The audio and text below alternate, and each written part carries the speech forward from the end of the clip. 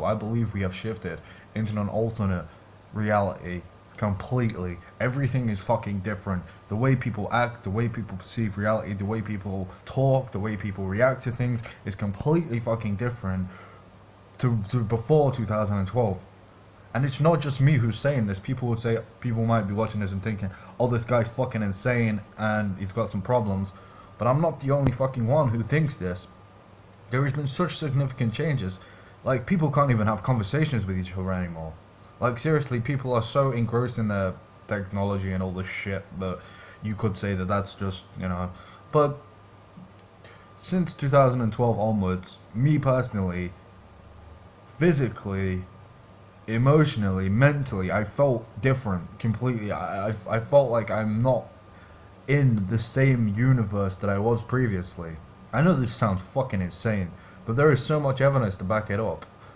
With all these little Mandela effects and all these little significant changes that are occurring every single fucking day, like that Star Wars Mandela effect blown my fucking mind. Like, when I was a kid, when I was a child, I watched that film fucking hundreds of fucking times, seriously, and I clearly fucking remember him saying, "Luke, I am your father." I really remember him saying that, but apparently now he says, "No, I am your father," which makes absolutely no fucking sense whatsoever. That TV program, Sex in the City, I significantly remember that being Sex in the City, and there's actually residue from the old alternate reality that we shifted from. There's videos on YouTube of when that TV program first got like nominated for some sort of fucking award or some shit, and the people saying Sex in the City repeatedly. But now, according to history and according to this reality that we live in, it is Sex and the City. I do not remember that one bit, and I can't be the only fucking person that remembers that. Like, seriously, that is insane. That is insane. And you got like high level fucking like quantum physics scientists saying that before this we was on the Sagittarius arm. Now we're like on the other fucking side of the other side of the Milky Way, which is just fucking insane. Like, there's loads of videos of people saying we're on the Sagittarius arm, but if you look now and research it, we're not on the Sagittarius arm at all. We're like on the other fucking side of the Milky Way, which is like mind-boggling as well. Is why would these people be saying we was on the Sagittarius arm if in fact we was never there? Makes absolutely no sense whatsoever. Like, I was fucking blown away. I was like, holy shit, seriously, some fucking crazy shit's going on here. Like, and it's not just me. It's not just me. Like, before, like, some people, you'd make a video like this and people would be like, oh, you're fucking crazy. But a lot of people are relating to this now, and a lot of people are seeing these things. So yeah, I don't know what the fuck is happening, but something is seriously happening. The only thing I can suggest for you all to do is to continue doing research and continue developing skills to, you know, awaken yourself.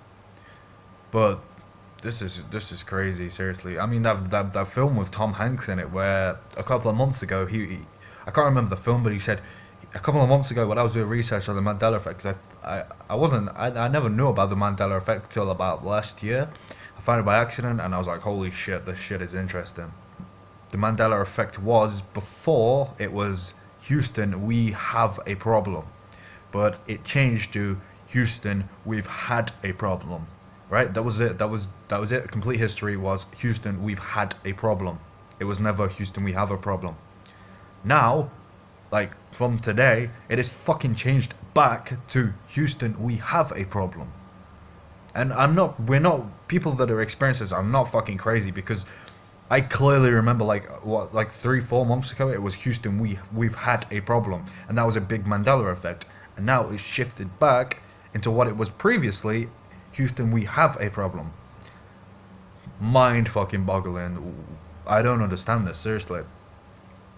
And I really hope, because I'm really praying that we shift back again and the Star Wars one changes back to Luke, I am your father. Because if that happens, because so many people who have noticed that it's changed, if that happens and it shifts back into Luke, I am your father, that will seriously awaken some people, and seriously some people will be questioning what is their reality, because a lot of people are questioning what is their reality right now, but a lot of people are still on the fence about it and still thinking maybe we're just remembering things incorrectly.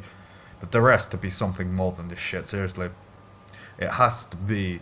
I honestly believe that CERN in Switzerland is messing about with our reality, because I do believe, personally, I'm really into quantum physics, and I really do believe that we have like infinite realities, and I do believe that with them messing about with particles and stuff, I do believe that they can personally, I do believe that they can shift us into like alternate realities, and CERN messing about with particles, I think that they've shifted us into an alternate reality. I mean, the Volkswagen logo, man. Holy shit, seriously. Like, I clearly remember like old, really, really fucking old films with the Volkswagens in. I always believed that the Volkswagen logo changed. I thought it was like joined together before, and then the modern day cars from like 2000 onwards changed, and they put the little, the little line in the middle of it. But I clearly fucking remember the Volkswagen cars never having a line there. That was a big one for me personally. Another thing for you to look at personally is the anatomy of the human body, the skeleton, and how it's changed.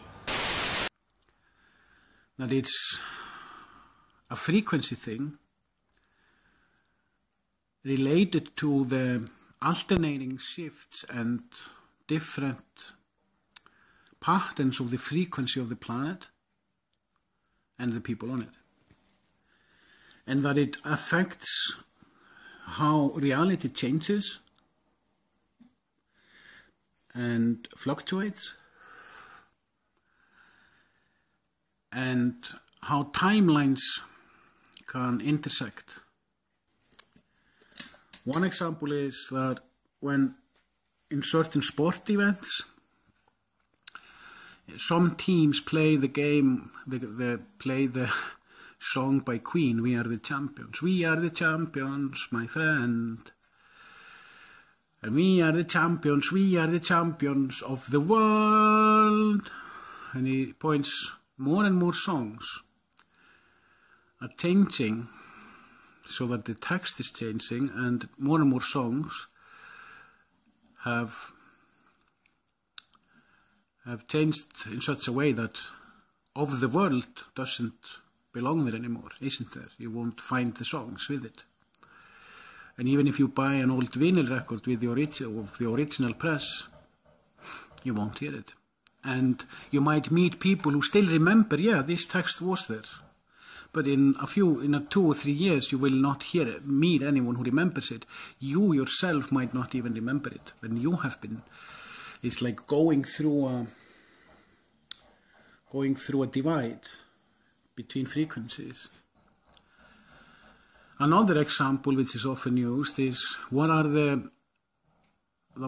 is the color of Hitler's eyes? Well, what if I'm putting a spell on the frequency? And the frequency of the world is shaking up because it's trying to adjust to the reality as I am describing it.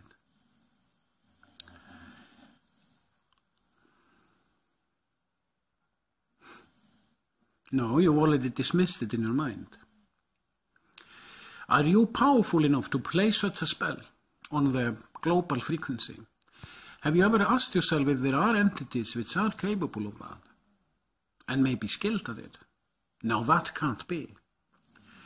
Usually when people say to me, no, I cannot do that, or this is not possible, or this can't be, I look into it. Now, let's look at the world today. How can you stay sane in an insane world?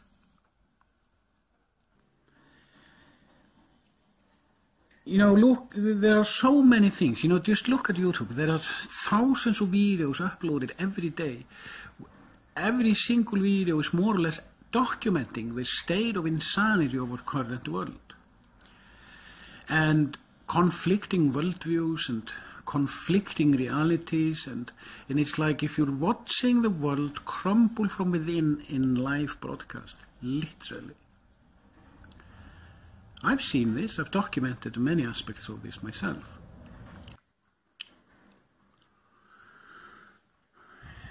You know, Mandela effect or not, when we look at the world, and that's my point, when we look at the world of human perception, we see there's something seriously wrong.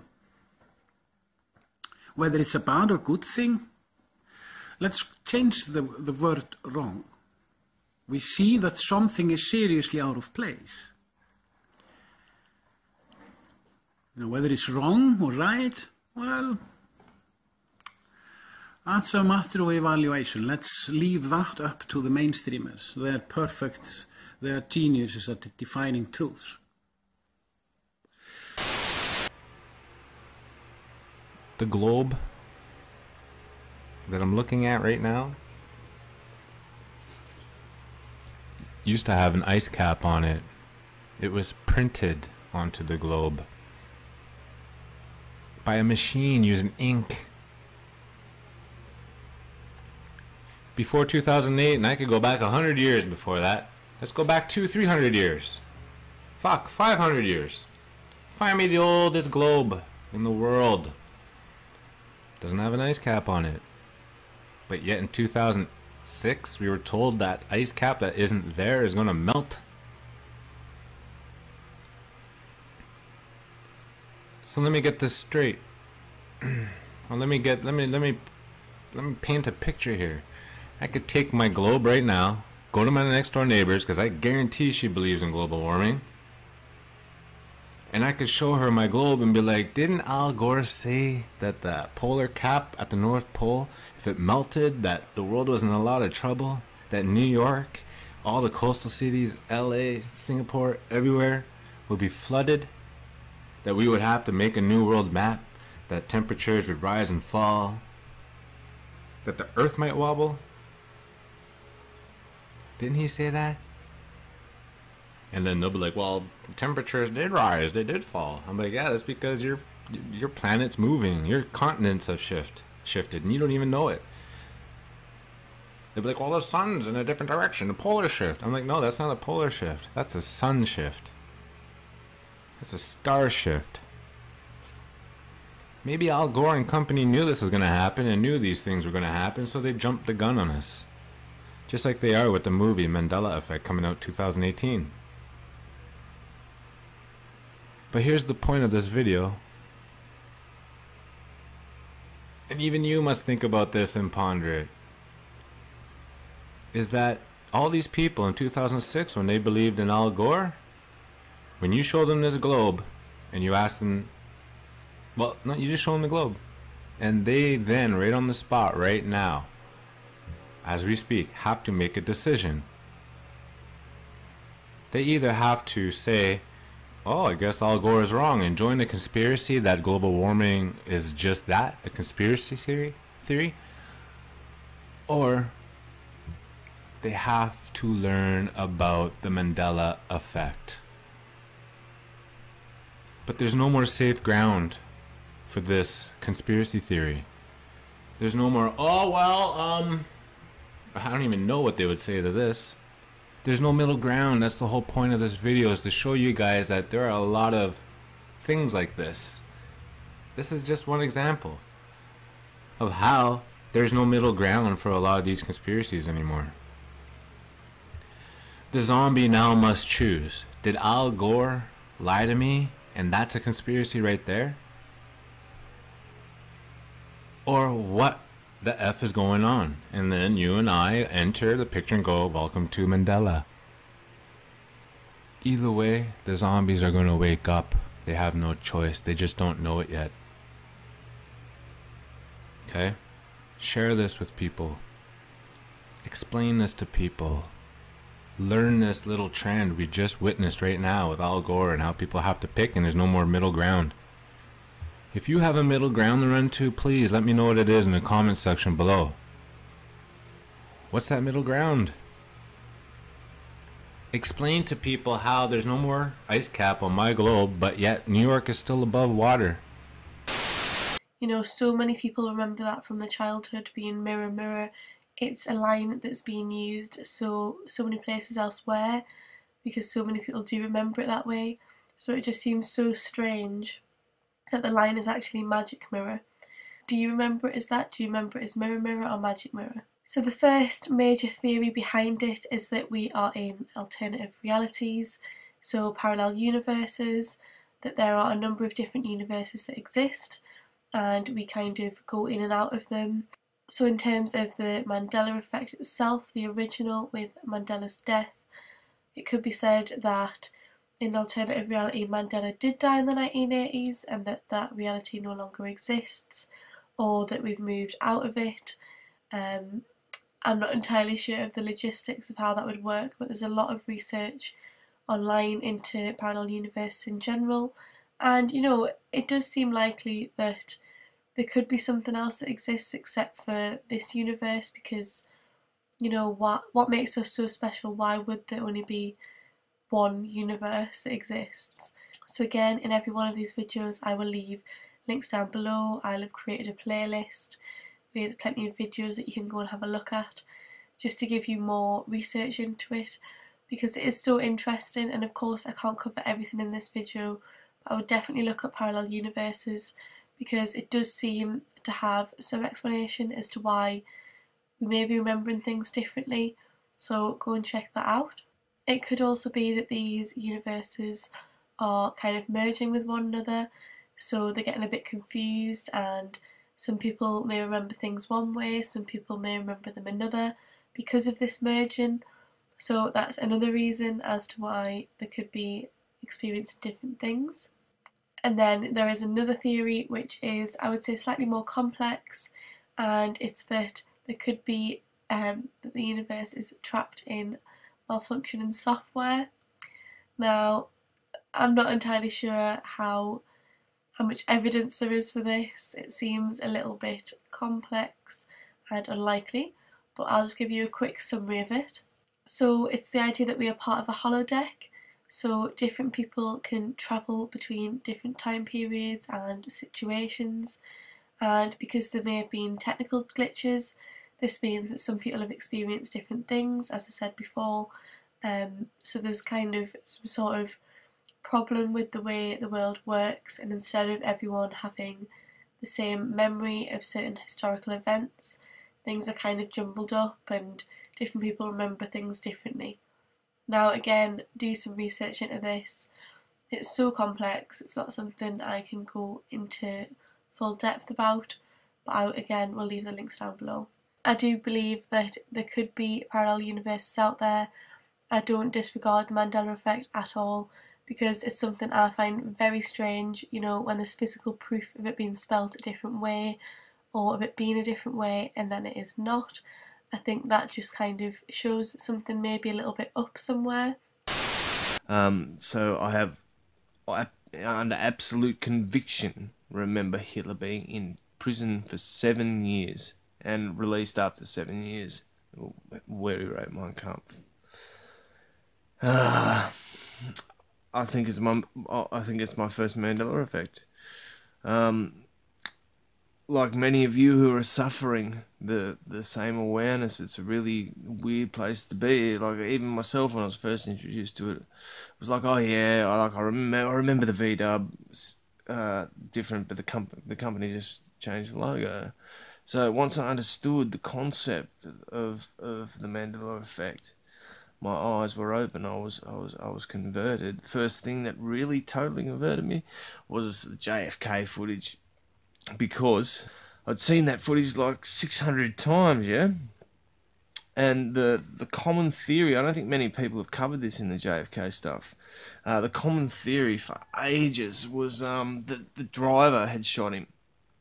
So how can the driver shoot between two independent witnesses in the middle of the stretch, Lincoln, and live not to testify about that? It's like ridiculous. That was the thing that turned me. And yeah, it's a sort of lonely, precarious place to be in. But please, guys, the reason I'm posting this video now, I need your comments below. Am I alone in this? Has anyone else got this memory? Please let me know. Okay, blessed be. I'm going to go and have some Panadol and go to sleep.